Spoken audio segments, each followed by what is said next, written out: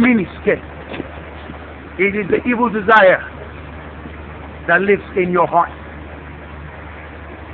That's the title.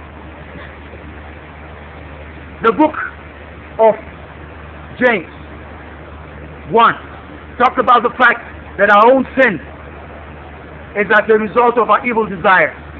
When it matures, then it turns into sin.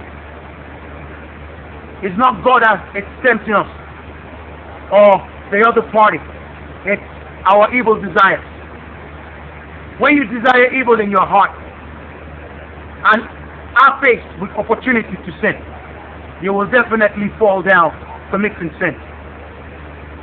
Most of the sins that are perpetrated in the world today, though I'm not justifying or advocating that women should wear miniskirt or not.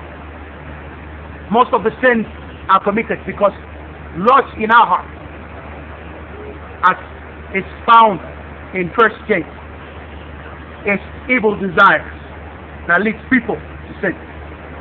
In the days of our forefathers, people were walking naked for God's sake, but because in their heart was not evil thoughts and desires, they were not sleeping with each other, one another rather, as animals. If the desire of your heart is evil, you will, at the slightest opportunity, to commit evil. Don't blame the miniskirt, but do something about changing your mind. It is when we have control the evil desire that we have in our heart that we can control a lot of the sins that have been perpetrated by us. Until you desire certain things, you will not go out of the way to steal it at the slightest opportunity. Until you desire a woman so badly, you won't go out of your way to commit adultery with her. It's a mind thing. So do something about having good desires. And I suggest and push for desiring Jesus when we're filled and full of the desire for Jesus Christ.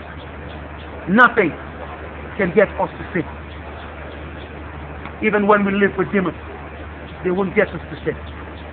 Father God Almighty, thank you for getting us to realize that we have to walk with you, submitting ourselves to you.